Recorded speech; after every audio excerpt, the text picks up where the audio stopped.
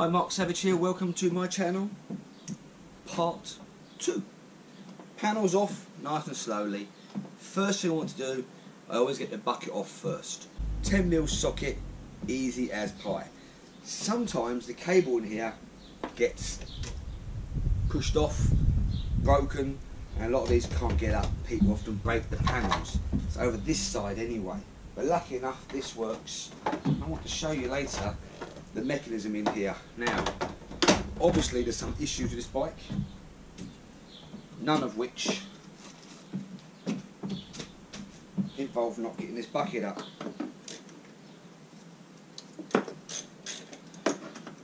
Three bolts in here. 1, 2, and the third one's not there. Small little glove box pulls out by hand, and literally you just pull that up.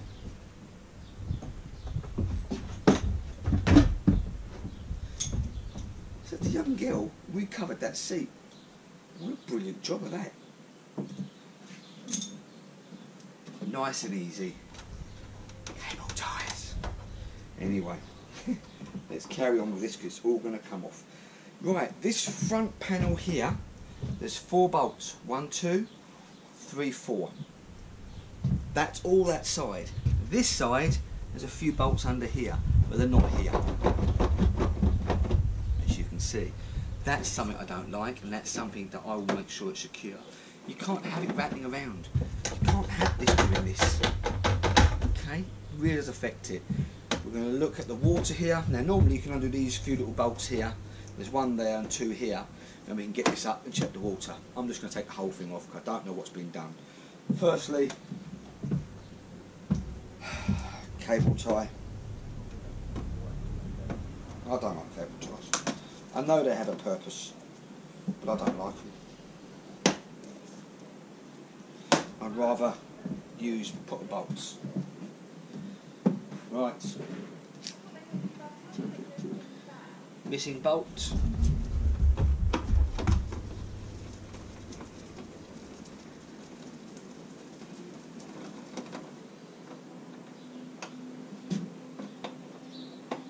That's number 2.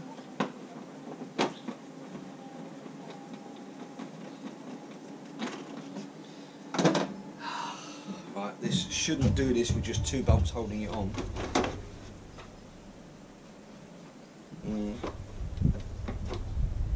Well, one of my fears was that it might be running dry. It's not running dry. Right, this is very, very simple. That's not right, obviously. These are ordinary bulbs, but they're 35 watt, not 55, 60, 35. A lot of people put bigger bulbs in these, and they're just dimmer. You have to use 35. Should be clipped in like that. And this is how to adjust it here. If you fail your MOT, because obviously the beam is lower or higher, we're going to have to do a bit of gluing here and working out what's gone wrong with this basically. But it should have took more than just 2 bolts. There's 4 here. Let me quickly show you the bolts I've just took off so far. 1, 2, 3, 4. And they are this sort. All of this has got to come off anyway. This has got to come off to find a power regulator down there, as we see. And this should have been where the other 2 bolts were here that held it on. With the radiator, so it's got water on it. I'm going to drain all of that out. We're going to put nice fresh water in this radiator and pump it through.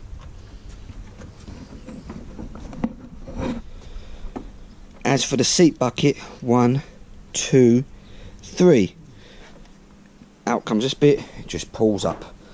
And you've got instant access to the engine. You can see these are not original. This must be what the dad done or the daughter done here. That is supposed to be where the blue plug is.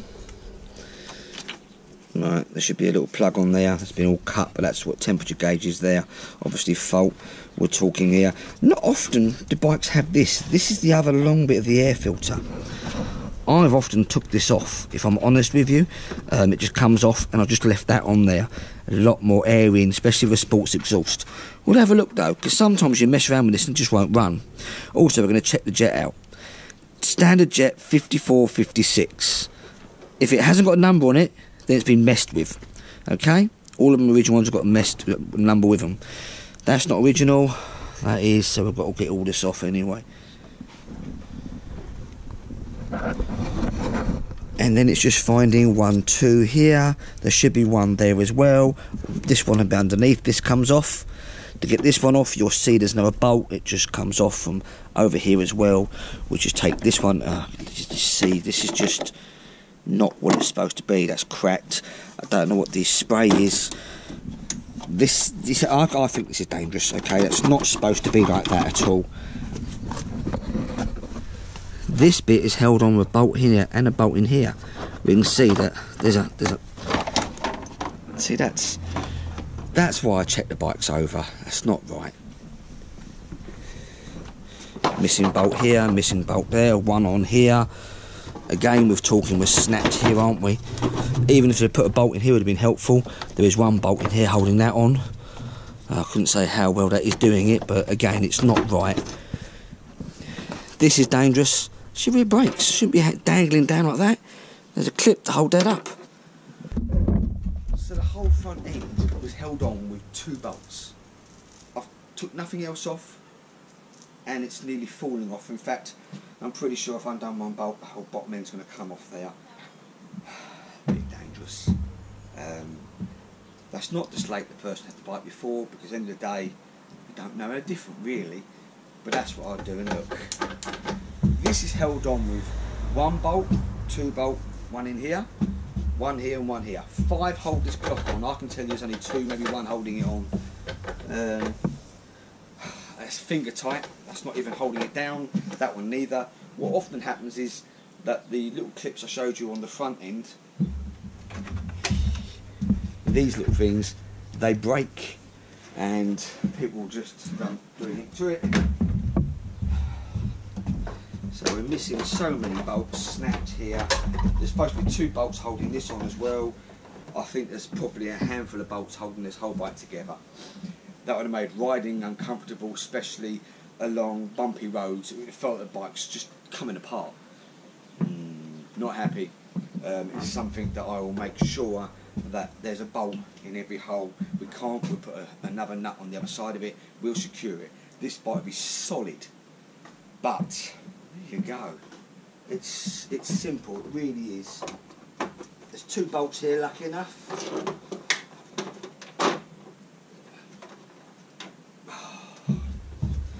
These wires were holding the indicators on, but we need to check. That's why I get a power meter. They've all been messed with, so we've got a power meter to find out.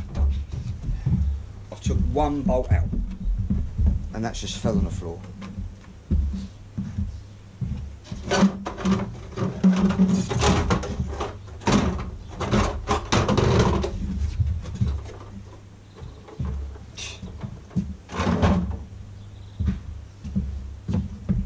Bolt.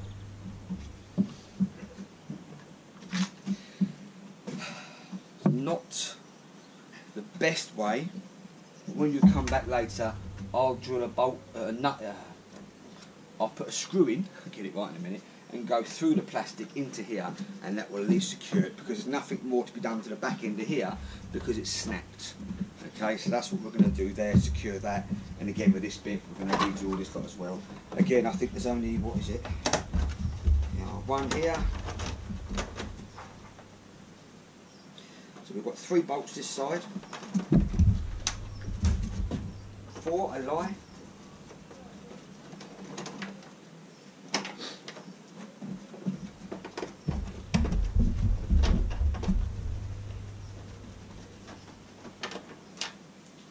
Here.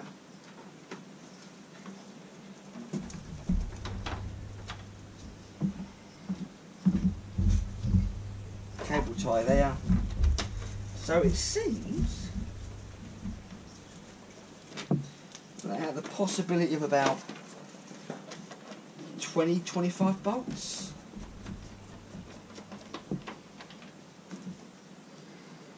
Two, 4, 7. Okay. And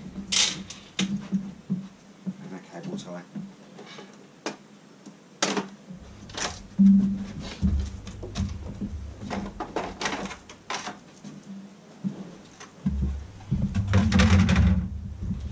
This is also held on the back there. No, it's not. Okay. Under here, there's another bolt that holds all this up, and 2 bolts here that hold that down, and obviously they're holding the sides here as well. This has not happened here. We've got 3 little wires that hold the back light, and they are different sizes, so that's lucky on this one. Now, this is the cable I mentioned before.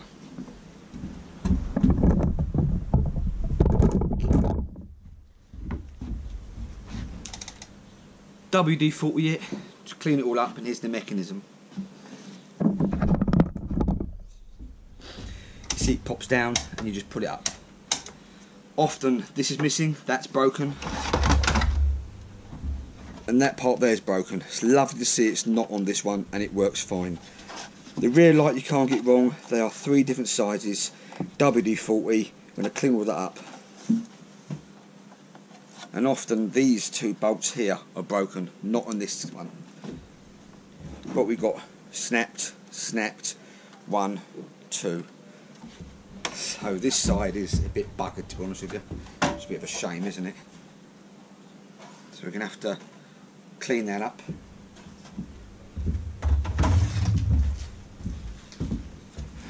And this is the rear panel. I've had so many of these over the years. It seems a shame that I've got rid of so much stuff, but you have to do something with that, whether I put tape over it and then fill it full of glue and then glue all this up, but something's got to be done. Now it's not finished yet.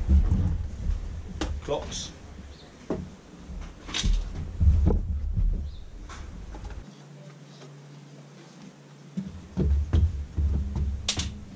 Again, there should be 5 bolts holding this on. Speedo's not attached. Here's the indicators.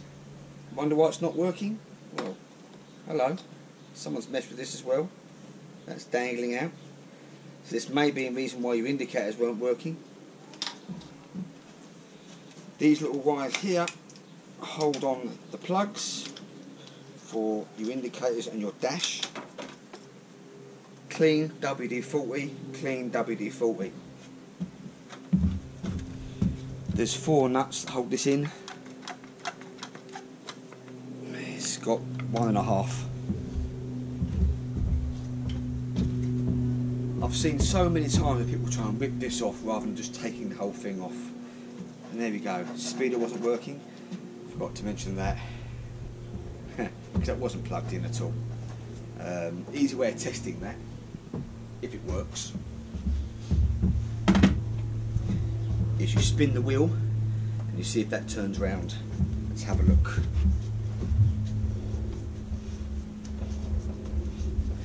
Yes, it does. Slowly goes round.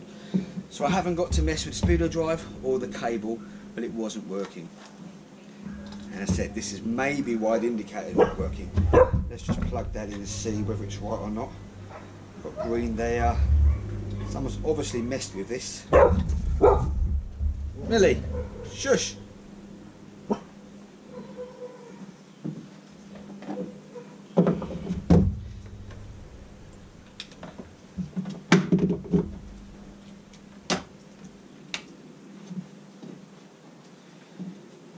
This may save me from having to pull away all of the electrics.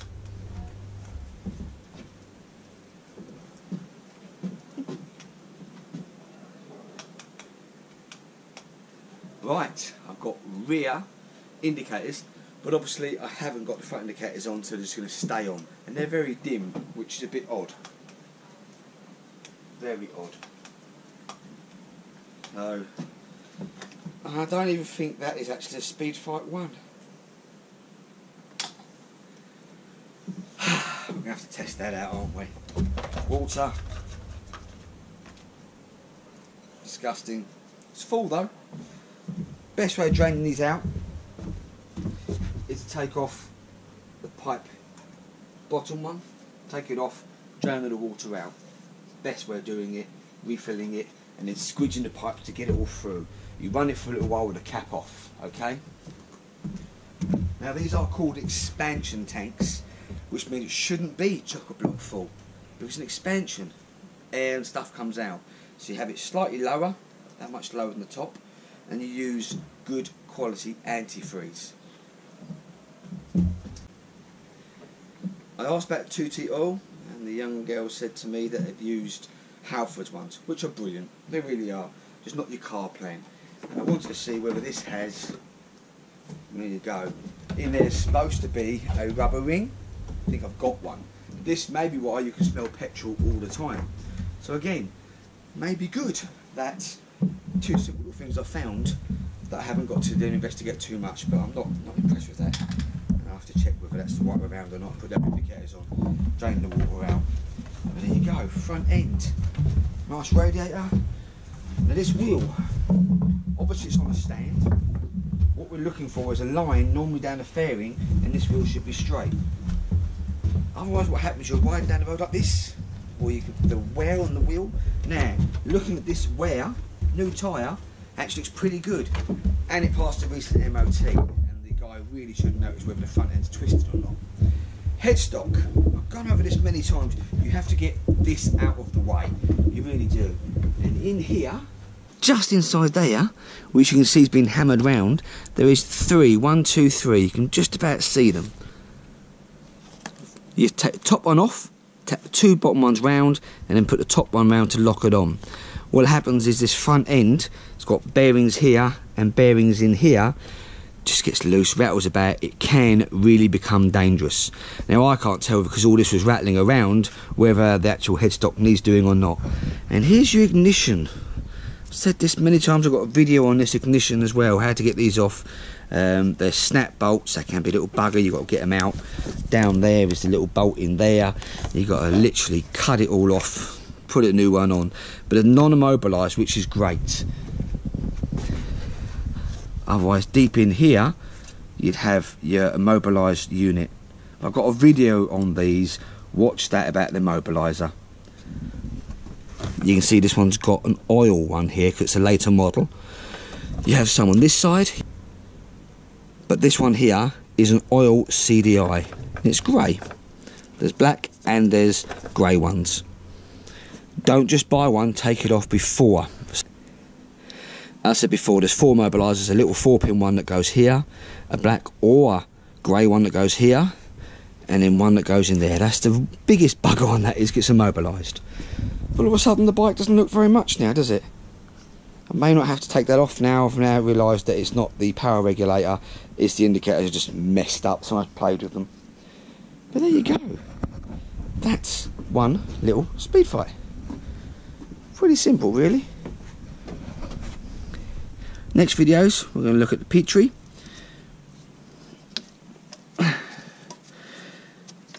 That's not right, that's not right. There's your oil. We're going to get this off, do this, have a look in here, and get all the engine side done. This bike, at some time its life has been over. I don't know any peds that have not been over. I really don't. And again, I call them mopeds. Please don't go on about mopeds and scooters. I do know about the pedals in 1970. But here in the UK, on the logbook, they are mopeds. Scooters I class as Vespas and Lambrettas, and the little child one they push along in. Even electric ones, they're scooters. It's called mopeds in the UK. I go, rats ask what they're called in everywhere else. UK. Logbook. Trolls. Anyway, there we go. Nice, simple. Panels off. Showing you the basics. Wait for the next one. Billy!